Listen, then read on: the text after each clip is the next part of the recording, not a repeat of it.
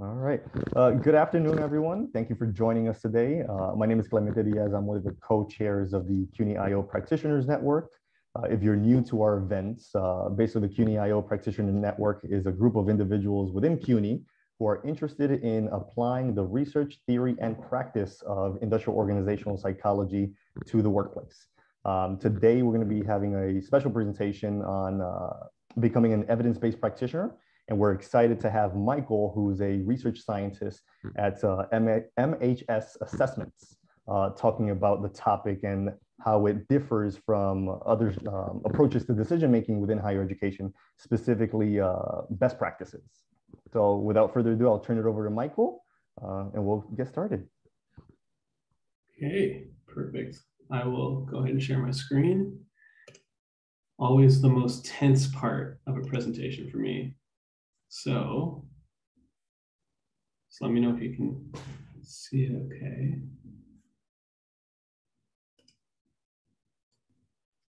If we see anything yet, just as I started sharing screen, but it's...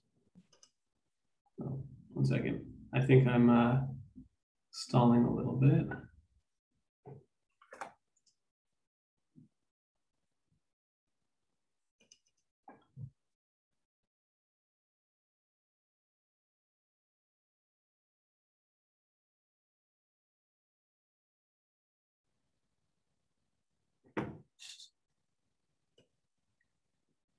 It's working. Yeah, we're live? Good. Perfect. Okay. If I'm looking at different screens, I've got a few of them going on here. Today's conversation, I'm so excited to be here with everybody to talk about evidence-based practice, how to apply it, what it means, what it looks like. And for the purpose of this conversation, if you want to eat your lunch, have your cameras off, totally fine. But I want to encourage you, if you have any questions, feel free to just turn your mic on and ask or contribute in any way. I want to make sure that this conversation speaks to some things that are going on for you and that might be relevant to you. So just don't hesitate to do that. And so I'll start with a brief disclaimer here. Disclaimer number one, I think it's unlikely that I'll share new groundbreaking ideas that will radically change your perspective and teach you things that you don't already know or do in some respect.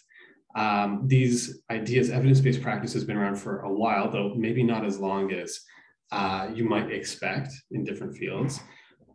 And like we'll get into, these are things that you probably engage with in your personal life, in your work to different extents, but hopefully we'll give some larger context, broaden your thinking around it, and give you different ways to engage with evidence. And so just to open up the discussion, I wanted to ask, to what extent was your decision to join this conversation today evidence-based? And I know it's a tough question to throw out without having defined anything or talked about what evidence is or what evidence-based practice or decision-making looks like, but just to frame that a little bit, when you think about your decision to come, number one, did you have any goals or benefits, whether you explicitly or implicitly understood them, that you might want to get out of this talk today? And when you think about the decision to come, maybe as more of a prediction in the confidence that you have that this talk will help you achieve those goals and benefits, was there any evidence that you leaned on that would support that prediction? And you're all here. And whether or not you did have evidence, right? Maybe the goal that you want out of this conversation is to learn more about a topic you're already interested in, or to take something away that you can start implementing in your work. And maybe some evidence, maybe you've come to some previous talks that Clemente and Robinson have put on and you found them useful. Maybe you've heard about the topic, about me, about my organization. There's perhaps some evidence that you used to inform your decision to come. And if not, that's good too. At the end of the day, it's an hour's conversation. I think it's going to be useful to you. If you're finding it's not, ask a question, share a comment, and let's try and have a conversation around topics that you can really use. And so, like I said, this evidence-based practice, evidence-based decision-making, we use evidence all the time to make decisions about all sorts of different things. And just to give you an example, let's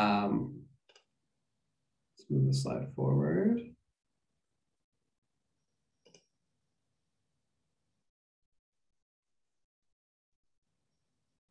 Okay. So I hope you're seeing the screen okay.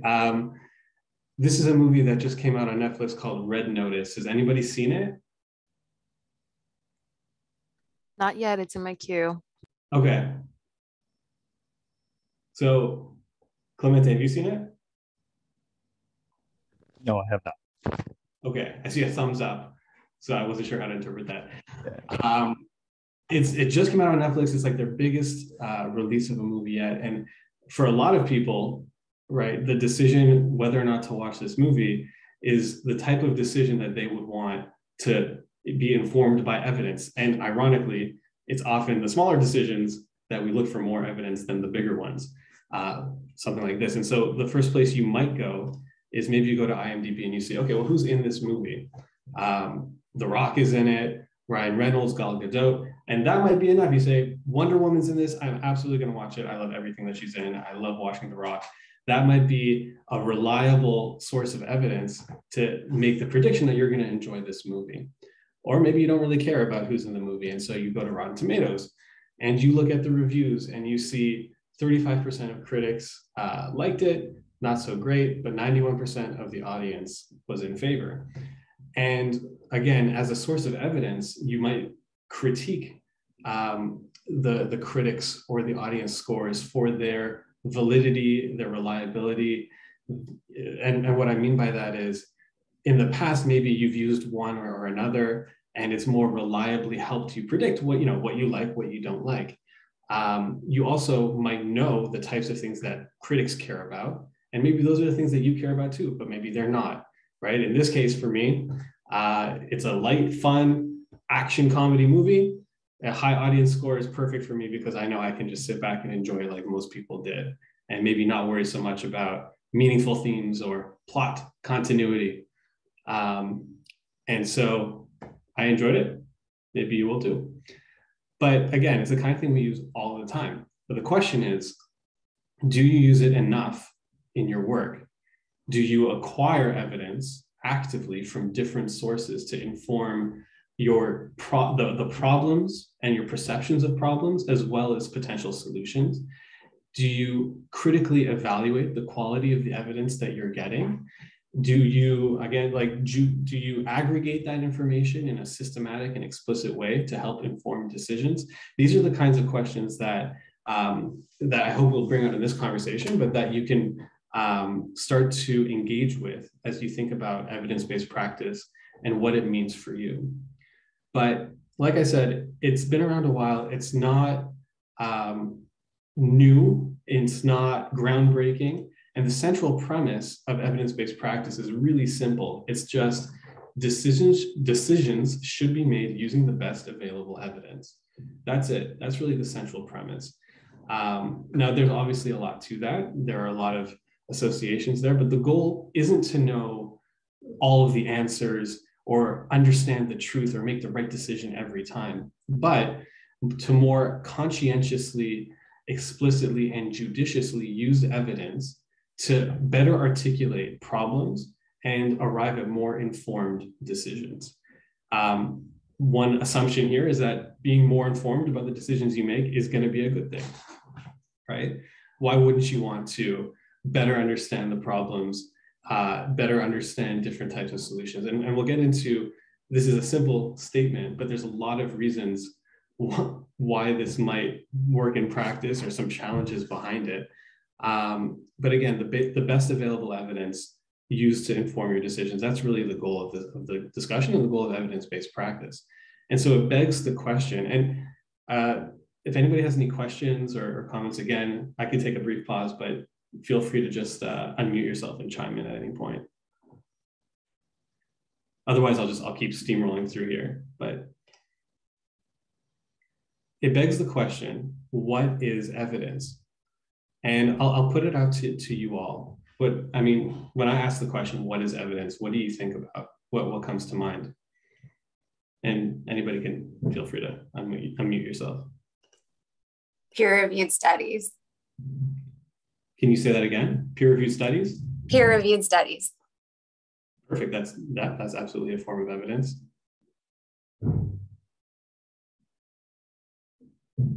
Anything else? I think any data, right? Whether it's just recording student traffic, that's evidence that something is happening, or I don't know, like number of cars on the street, it's evidence that things are happening. Right. So any information could be evidence for something potentially. So I think both comments are absolutely right, but in a general sense, evidence is just information, facts, or data that would support or contradict a claim, assumption, or hypothesis. And for a bit of context, I mean, this is the IO-Psych network. I have an IO-Psych background. Evidence-based practice, for me, the way I study it, the way I use it is in the context of management. So evidence-based management is typically where I come from. And when I think about the types of data that are used within organizations, they boil down into 4 general areas, right? And peer-reviewed studies are often the first type of thing that comes to mind, especially if you're in an academic setting. Scientific literature is a great source of evidence, but it has challenges as well. Sometimes it can be hard to critically evaluate scientific literature. It can be hard to access at times. It may be relevant, more or less relevant to the challenges that you're trying to solve or to the population that you're working with. But it is, in many cases, a really foundational source of evidence for making decisions. Another is organizational data. And I think you had mentioned student traffic as an example of organizational data, the type of data that you might collect within your organization that you can access through internal databases. Again, a benefit could be that it's probably more relevant, right? It's specific to a population that you're trying to work with. It might be hard to access. It might be hard to aggregate or get your hands on. And so that's another source of evidence. A third is stakeholder input. If you think about user research, working with the population directly that you're trying to have an intervention with, right? So whether it's the students, maybe you survey students, you survey teachers, and you get their input on a problem or ideas for solutions. And the last is practitioner expertise. And it's important to call this one out in particular because practitioner expertise is something that we lean on all the time, right? Things that you've learned, things that you bring to the table as a leader, as an individual, as somebody with years of experience, that shouldn't be discounted and it shouldn't be lost in the conversation about evidence-based decisions because it can be extremely useful. But it should be noted that this is often the area of evidence that we overuse and overlean on. When we think about expertise and the ways that you develop expertise, we often use years of experience as a proxy, right, for somebody's expertise. But it's a bit of a poor indicator of somebody's expertise. And part of the reason is that in different domains, it can be easier or more difficult to develop that. And if you think about, for example, like a surgeon and their expertise compared to a manager, right, somebody who's managed people for 20 years, and their comparative expertise, they're going to be very different. Can anybody think about why a surgeon might develop expertise in a different way than your average manager?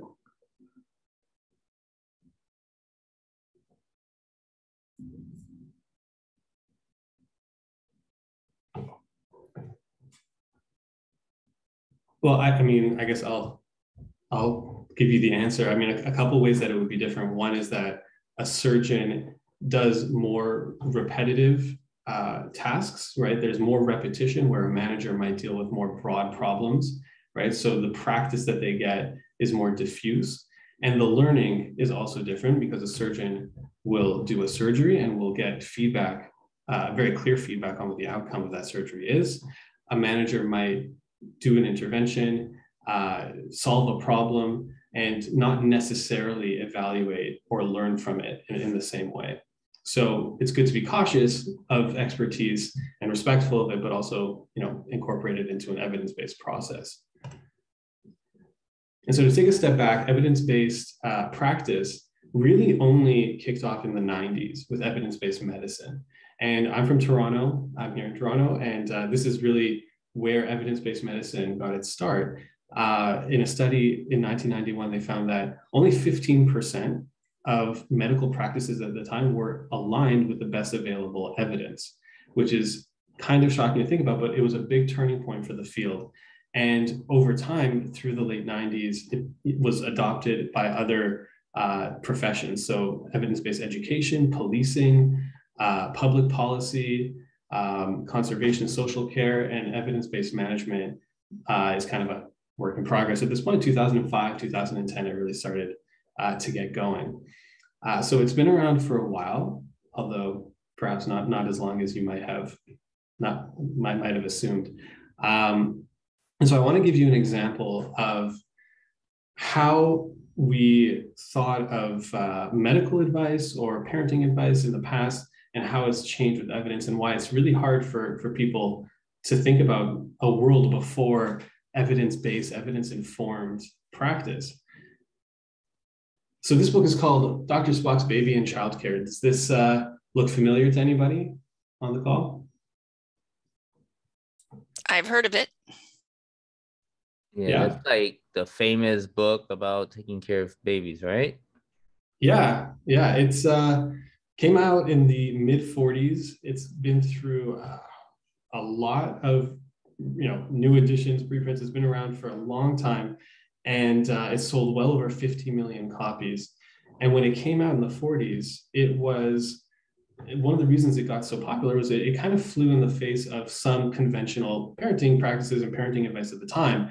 For example, in the 40s, 30s, 40s, good parenting practice was rigid scheduling and tended towards more non-affection because you don't want to make your kids weak, you want to make them tough, right? And Dr. Spock's Baby and Childcare Guide advocated for more empathetic, understanding, caring.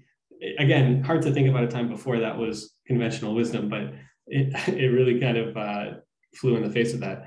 But one thing that Dr. Spock's Baby and Childcare book advised was for children or for babies to sleep on their stomachs, to sleep in a prone position. And I don't know exactly why they thought that was a good idea, but what it led to was a massive spike in SIDS, which is infant mortality. And studies, even in the early 70s, there was enough solid evidence that this was happening because of prone sleeping. But even still, the book was revised. They didn't change their advice. And the infant mortality caused by that advice is estimated to be about 60,000 babies. And there were external initiatives. One was called, let me find it. It was called Safe to Sleep, the campaign, to tell parents that children shouldn't be sleeping on their stomachs, they should be sleeping on their backs. And eventually the book was changed. But you can see the data that as the prevalence of prone sleeping amongst babies went down, the SIDS rates declined very much in line with that, right? And so the evidence was there, it wasn't used, it wasn't listened to. People listened to Dr. Spock and his advice, and this is a prime example of the utility and the importance of evidence-based decision-making. And it's hard to think, again, why we would engage with non-evidence-based practices when evidence can really help us make much more informed and better decisions with better outcomes. Any comments, questions to this point as we think about, I'm going to switch gears in a second and talk about how evidence-based decision-making can help us, but any reflections from this first bit here?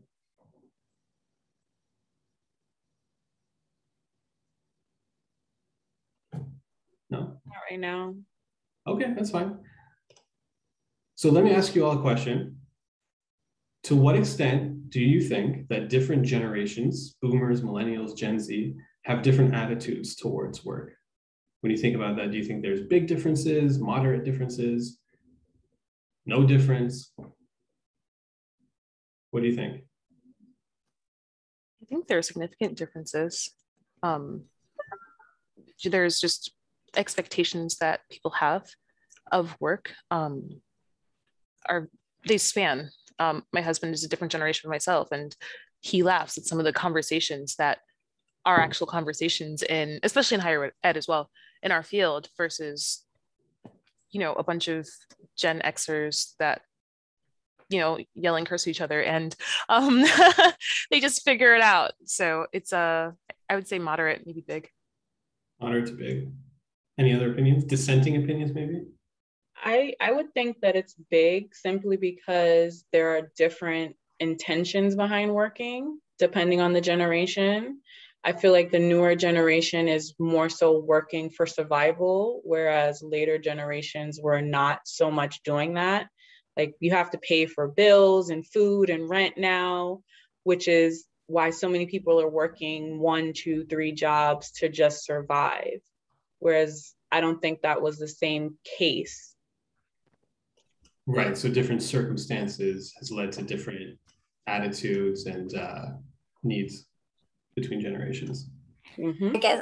I guess I would want to know what we were comparing it to. So like, are age differences bigger or smaller than cultural differences or gender differences, right? So like, what do we mean by big, Well, big, it's a statistical expression to say it would have a large effect that we would easily observe, and that the scientific evidence would bear out that there's big differences in the way that people would maybe respond to survey questions, for example.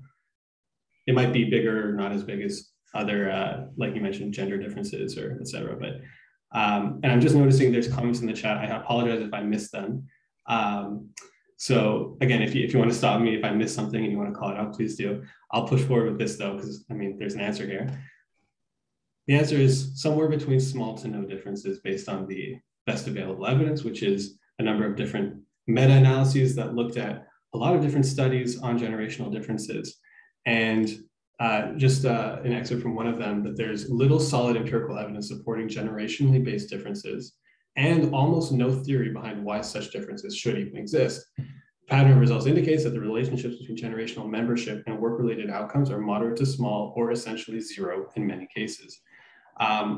Now, I put this in, I don't want to get too bogged down in it. I know it's a bit of a complex conversation. There's a lot of different factors to this, but all I'll say is that the concept of generational differences is based on a cohort theory, the idea that if people are born around the same time period, likely they experience different things or similar things, similar upbringings that would shape their attitudes and their orientation and personalities. The theory has very little basis in science, in evidence. There's really no reason to think that arbitrary cutoff dates, let's say you were born 1985, before or after, that you would have significantly different attitudes than somebody born before that cutoff, or that you would share attitudes with people of that cohort.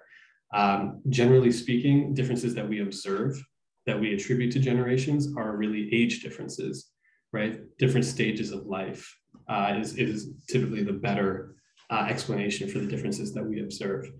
And the reason I mention this is because when we think about the articulation of problems that we observe, we see, for example, the young people in our workplace are disengaged, they're leaving, right? They're exhibiting some kind of behavior. If we articulate the problem as, well, what's going on with my Gen Zs, my millennials?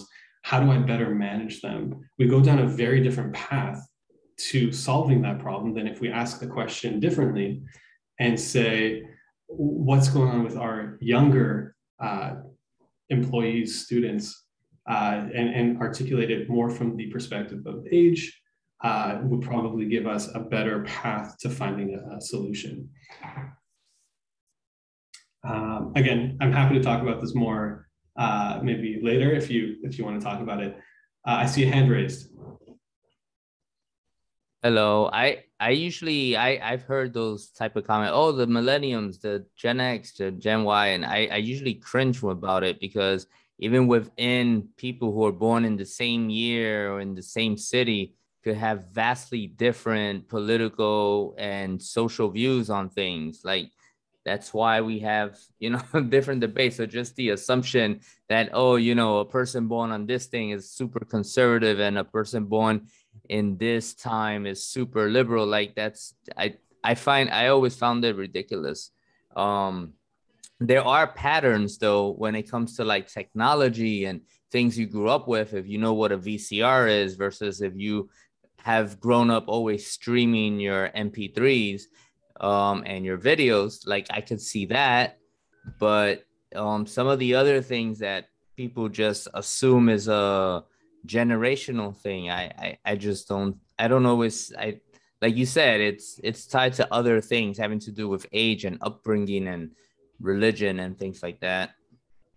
Yeah, no, great point. And I think that was a good articulation of some of the dissonance that people have with an idea like that. And technology, social media, that's always the thing people focus on when it comes to generational differences. If we draw a new delineation for a new generation, it's often because they are more tech savvy. They just have more technology. For some reason, technology seems to be the thing that's driving what people perceive as these differences. And it's possible that there might be some differences in how different people relate to technology and how they grew up with it. But that's not where generational differences stops for most people. We assume when we say you're a millennial that encompasses more areas of your life, that is more stable across your life. You're always going to be a millennial, and that always means you're going to be in some way similar to other millennials and different from people of other generations, where that doesn't really bear out as far as the literature, the evidence. Again, happy to talk about it more or share some research on it. But I'll push forward here to talk maybe more materially about evidence-based management and how it can help us. And I want to, one big way that it can help us is with regard to shiny new ideas, fads. In the evidence-based management and HR world, we deal with this all the time. HR is notorious for latching onto the newest fad and the newest idea. And so, I mean, why do we follow fads? Why do we latch onto these ideas? And I think there's a number of different reasons. I'll go through them quickly, but one is we see other people doing it, right? There's this organization, this school, right? They're implementing it. That must mean that there's something to it. It must be good. It might be a quick fix to a complex problem. It's often well marketed. The media might get behind it. Consultancies, people who have a vested interest might be pushing it very strongly. There's always a book about it that gets very popular. It looks and feels good in the sense of it's often the type of thing that you want to be seen as doing by other people. It often makes big promises if that it's going to solve big problems and have some overstated promises, and it may simplify what is actually a more complex problem, right? And so we might be drawn to a fad or to a new idea for any of these reasons. Evidence and evidence-based decision-making is very much the opposite. We have to do it ourselves. Yes, we incorporate information from external and internal sources, but there's more work that goes into it that we have to do. It does take more time and effort. It's poorly marketed in the sense of, I mean, it's incredibly unsexy compared to shiny new ideas, Great Resignation, Gen Z, right? The hype that gets built up around those things. Evidence-based practice is very much the opposite of that. And it doesn't always look and feel good to engage with. It might lead you to question things that you believed, deeply held ideas. It can sometimes be uncomfortable or painful to get involved with. It makes more realistic promises, and it doesn't simplify problems. There's nuance and complexity involved, right? And so for all of these reasons, I think these present as barriers to really engaging with and using evidence in our decision-making, where fads, again, easier to communicate, they're more pervasive. It's just an easier path to follow typically. But then one question to ask is, which goal or what set of goals, what types of goals might a fad or an evidence-based practice satisfy? And when you think about different types of goals that an organization might have or leaders might have, typically there are espoused goals, which are things that we explicitly state maybe on a website or in a presentation, things like, we're going to do what works. We're going to accomplish our core mission and solve important problems, speak truth to power, and all of these great things that we say we're going to do.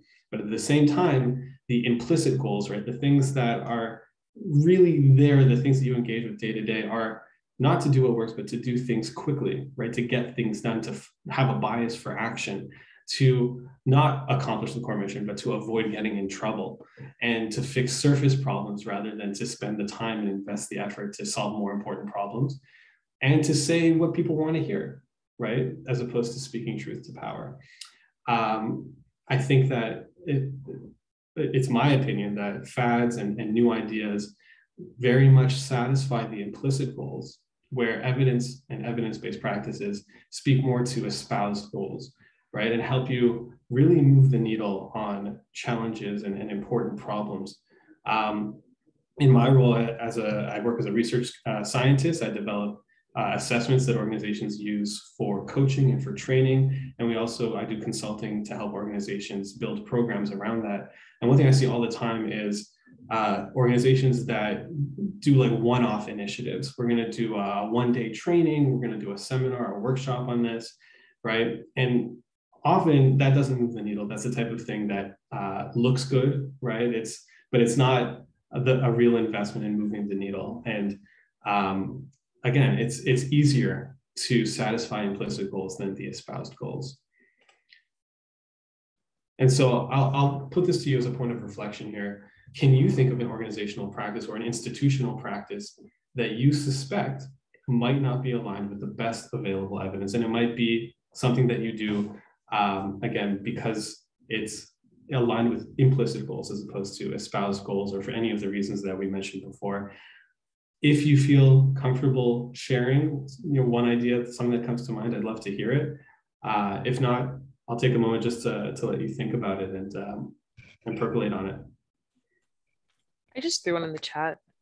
Course offerings at our institutions are often rolled over from term to term, and we are, as advisors, lovingly encouraging faculty to look at who's actually enrolled for courses to provide a better idea of how many students do need seats for the following term. And why do you think that persists? Is it expedience? I don't want to get political here. Well, I think that's a great example. I think it's like you said, it's something that's done, that happens. I think there could be lots of reasons for it. And I think to your point as well, it's the type of thing that might be improved with a little bit more basis in evidence, in the gathering of evidence that could support better offerings. And it happens at Baruch too, so it's not just laziness. I mean, to that point, I also feel like it has to do with resources as well. Do you have the faculty who is able to teach and offer more courses? So it's like we know that certain courses may need to be offered in more sections to provide the supply to the students, but are we able to provide that on the faculty side to teach it? Right. So those are all, it all goes hand in hand. Wrong word for that, right? It's realistic allocation of resources. Mm-hmm. Yeah, thanks for sharing. I appreciate that. Anything else come to mind? I think one of the things that we're all struggling with now is working remotely versus being in an office. And, it's a different experience for everybody, but, it seems like in certain spaces, it's a more productive tool to be home. And the fear is that, whoever makes that decision is not going to really make the best decision for all of us. And after struggling to get to a point where we can work from home and we can still be productive, it's going to go away as fast as it came. What do you think you could do in terms of gathering evidence to inform a decision on remote work? Nothing. And I say that because it's like, it's not in my control. Sure. There's nothing, you know, so like if you work for CUNY, for example, you know, the governor makes that decision. It doesn't matter if I want it or even my boss wants it or my boss's boss wants it. The governor decides, and it doesn't matter. You know, you could, you know, it's kind of like you could spin in a circle trying to prove to everybody that you can reach, but they're not the ones making the decision. Right. Right. I think what you're talking about is a good example of a time when there are real barriers to evidence-based decision-making because A, it may not be your decision. B, even if you did gather the evidence, you wouldn't have the authority or the means of using it to influence the decision in any meaningful way. So I think, you know, I'm actually going to be writing an article for a publication in India where evidence-based decision-making is almost non-existent. And culturally, it's very hard because of hierarchy and power distance and the way that organizations function in different cultures. It doesn't always play, right? It's not even always relevant to the ways people make decisions. You just follow after what the leaders, what the CEOs might say. So I see a couple of hands raised. Nicole? I believe someone was before me. Graciano? Oh, sure. Before me.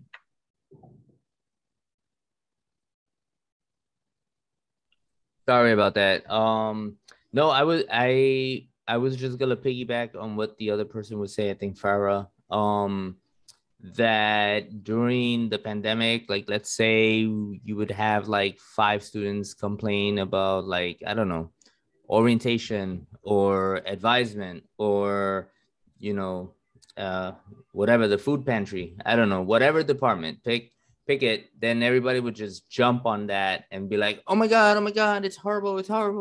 And then, but you have like 100 other students that they love it, you know, that they think that it works great. So like, where's the evidence that this is, first, is it a real issue? And then is it just like one isolated incident? And then, and what are we doing to address it versus like just throwing the whole thing out the window? Because in many cases later on, we found evidence that they're like, no, we had like a 92%, you know, satisfaction rate on that event or that activity. So all the rhetoric that was going on, it really didn't hold water later on, but the damage was done because the screaming had already started, you know? Mm-hmm. Great example.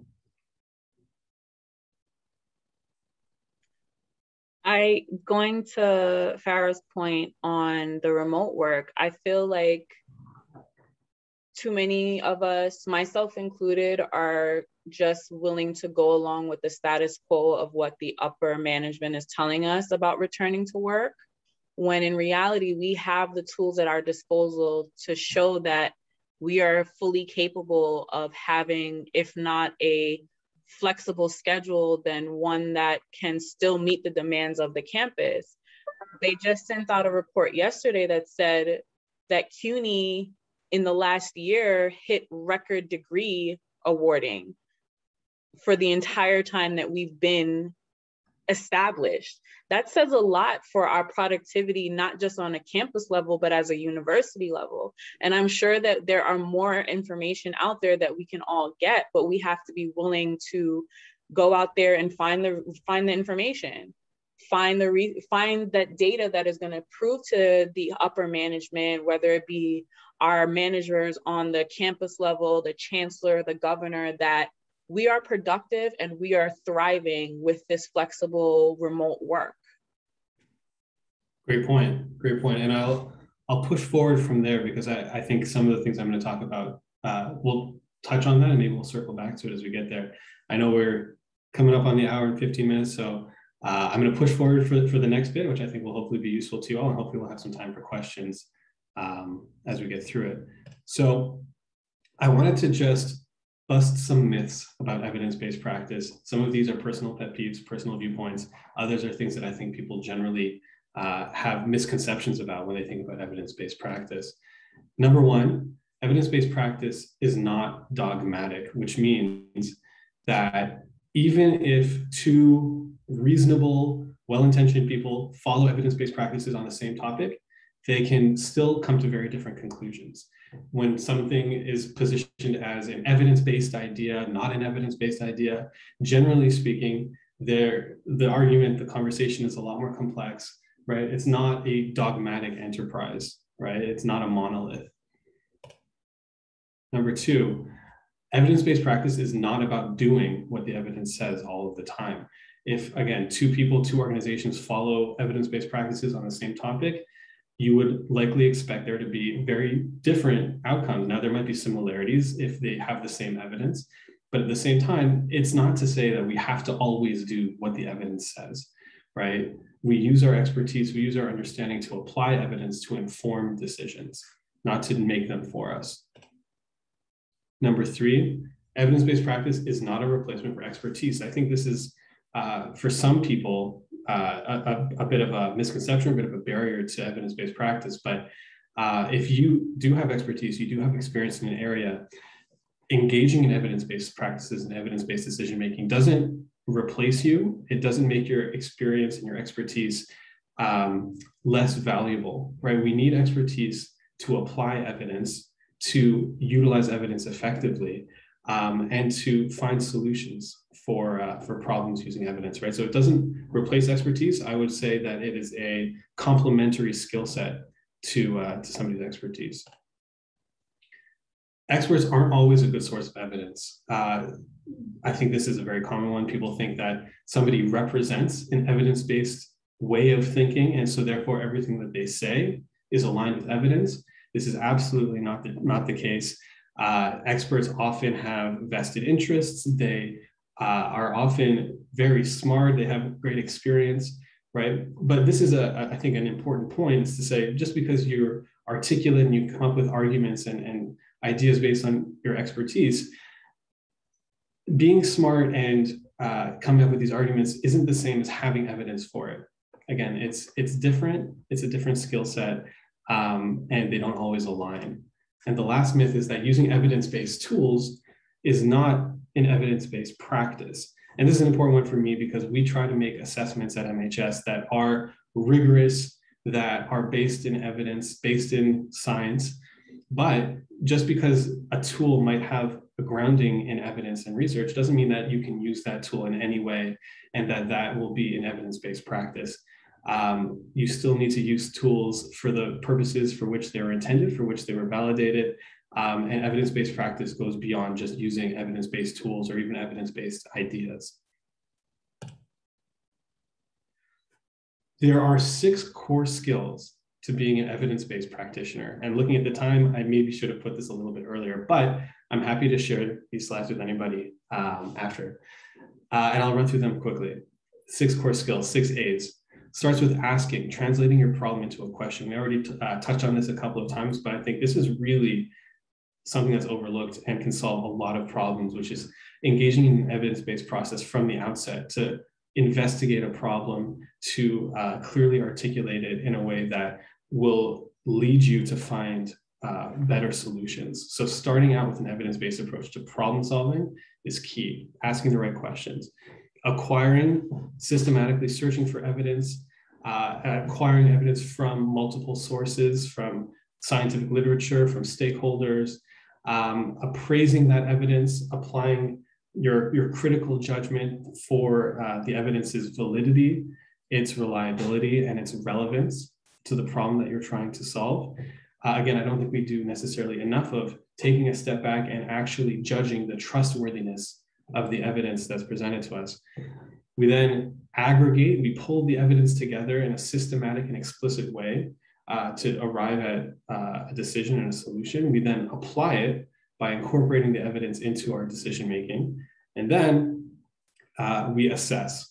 right? If we are engaging in intervention or making a decision about, let's say, work from home, work in office, come in, right? Do you then assess going forward what the outcome of your decision was? And do you learn from that? Or change course if it's not working? Again, I don't think we do enough of that where we really follow the process through continually to the end. And I think, again, 6 steps, 6 skills as well that you can develop, but doing any one of these things in a more systematic way, in a more evidence-based way, will move you closer to making that more informed decision that we're striving for. And it's interesting to see, again, how sometimes these get skipped and overlooked. One example, a while back, I was talking with a friend of mine who was a data analyst at a very large Canadian telecommunications company. They had spent millions and millions of dollars to reconfigure their office space into an open office environment. And after that had all been done, they came to the data team and said, can you evaluate if this was successful or not? And so they were happy to assess the outcome of their decision after the fact without having done any of the prior steps. And you can imagine that if you're given that and you have to go back to senior executives, you're pretty limited in what you can say. You definitely can't say, wow, this was a total failure and it didn't work, because they already spent the money, they're not going back, right? There's a process to following this that does support the types of decisions that you make. And the last little bit here I want to share is the DNA of an evidence-based practitioner. And there's a lot of different things, qualities, characteristics, personality traits, different things that lend themselves not only to the type of person that would be drawn to this type of practice, but also somebody who can engage with it well. And Nicole, to your earlier points, I think some of these will get at that. Number one is healthy skepticism, and subtext is courage as well. So healthy skepticism, and I say healthy, it's a key word here, because in the last 5 years with COVID, with everything that we've seen in society, skepticism has really gone off the rails in a big way.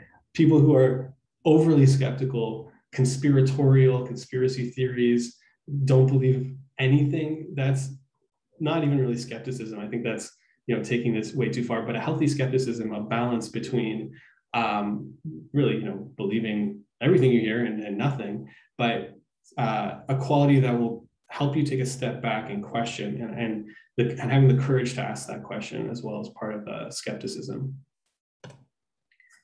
Number two is intellectual humility. I think, again, a really, really foundational quality to being willing to, number one, be critical of yourself, be critical of your expertise, ask the hard questions. Am I right? Am I basing my judgment on information that might be less relevant? And being humble, being willing to change your opinions when new evidence comes up is another really important quality. And the third is communication. I think a lot of people mistakenly assume that if they just have the evidence, if they've gathered really good evidence, that they will be more persuasive and more influential using that evidence. And there's good evidence to say that that is not the case. In many cases, coming to the table with evidence actually has a backlash effect, right? And people dig in their heels to that. And having really good communication skills, I mean, this could be a completely different topic of conversation. How do you actually communicate influentially using evidence? But one thing I can say is that using evidence and communicating evidence, number one, use the evidence to open the conversation, not to close it, right? It's very hard to change people's mind by beating them over the head with good evidence, even if you're right.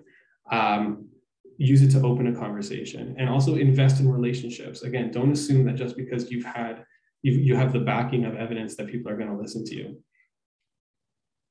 At the end of the day, evidence-based practice is a mindset. It's an identity that you can assume, and it's a value. If you place the value on evidence, it's sort of encompassing of all of those things. And again, we're short on time, but if you want to develop your skills, you want to read more, A couple of resources here for you. Number one is ScienceForWork.com, an organization that I'm a part of that I work with. We translate scientific organizational evidence and research and try and make it more accessible and applicable for people. We're partnered with SEVMA, which is the Center for Evidence-Based Management, sevma.org. And they have a lot of educational resources, including this book, Evidence-Based Management, over here, available for purchase. Really, it's really like a playbook, skill building, tactical resource that, again, if you want to build your skills in this area, it's a great place to get started. And the CIPD. CIPD is the Chartered Institute of Personnel and Development, based out of London in the UK. Again, it's an organization that is really committed to educating and building resources around evidence-based practice and decision-making. So just a couple places you can go next if you want to learn more about this and build your skills. And so with that, thank you all for spending your lunchtime with me. Thank you for talking about this with me. I love this topic. I love talking about it. So I really appreciate you all coming out and sharing in it. If you want to learn more, if you want to argue with me about generational differences, connect with me on LinkedIn, email me directly. I'd love to talk about this stuff. Please get in touch. If you want to learn more about MHS Assessments, my organization, and the work we do as far as developing talent assessments and OD solutions for organizations, training programs, coaching, you can go to MHS.com. You can connect with me directly to learn more about that. And we're close to time, but if we have any more time, any questions, any comments, I'm going to stop here.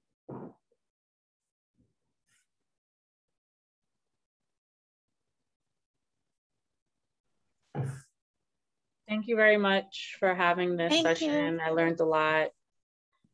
Hey, I think we'll just kind of wrap it up. Michael, thank you so much. And thank you to everyone that really showed up. I'm just looking at my notes here that I took a little bit of this, just your background in terms of evidence that you discussed with us, some of the steps to become more evidence-based. And just as a follow-up, I know Clementa put in the chat the link where you guys are going to be able to find the recording, some information that you would definitely want to look into this more, and some upcoming events that we might have as well. And just thank you for everyone else for also contributing their inputs from their workplace or experiences that they've had in terms of evidence-based at their job. And I think we'll wrap it up. Clementa, you want to add anything? I just want to thank Michael, especially for taking time out of his busy schedule to speak with us. It was a great presentation. Thank you very much.